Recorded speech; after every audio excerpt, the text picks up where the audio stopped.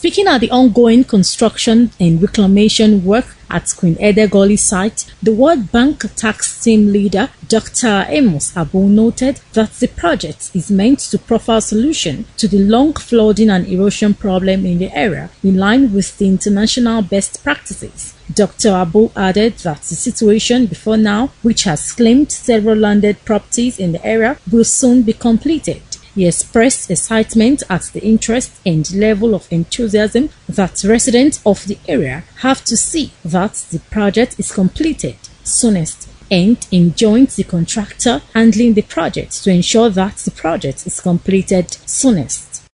The situation of Queen Ede site at the very beginning, of course, the threat to the church as well as houses, assets, landed properties and the likes was very, very palpable and looming.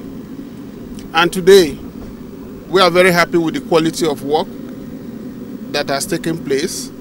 Also speaking, the chairman, Queen Ede Gully Site Committee, who is a member of the Ogbeson community, Barrister Sonny Imolode, commended Edo State government and the World Bank for the level of work done so far at the construction site, pointing out that the long problem of flooding in the area will be no more, and promised to give their maximum support and cooperation to the work. If you take into cognizance what was on ground before the job was started, we appreciate what has been put into this project. The work is very solid and we are very happy about it. We also want to assure the World Bank, the state government and federal government that we will sensitize the people so that they don't dump refuse in the drainage.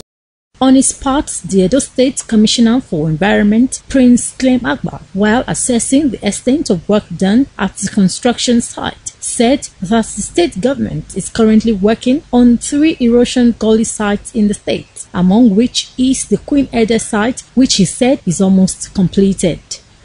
Queen Ede is practically complete. You know, just a few gabions are what is left. So I will put that project at about 90 or 95% complete. Adesuwa Lato reporting.